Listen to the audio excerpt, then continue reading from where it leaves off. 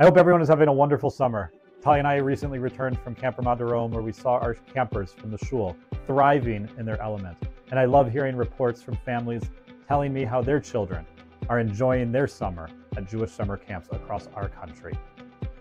It's hard to believe we're already into July, but one of the highlights of this summer has been the addition of Rabbi Lean Kornsgold to our staff. In her second week, I can assure you she's already added so much to our shul. And I look forward to everyone having the chance to meet her and her husband Alon over the next few weeks as they make Plano their home. August 16th, save the date. It's our welcome back Shabbat under the stars. I can't wait to see everyone as we gather as an entire Anshe Torah community to celebrate Shabbat and start our programmatic year.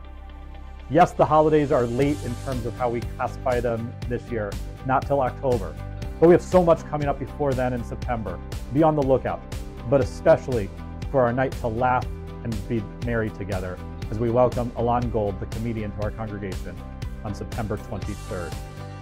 Recently, membership renewals and religious school forms went out. Please fill them out as soon as possible, especially the religious school forms, so that we can ensure that we have the classes and all the materials ready for an amazing school year that kicks off on August 25th. Wishing everyone a wonderful next few weeks. Hope to see you at services, and certainly at Shabbat Under the Stars on August 16th.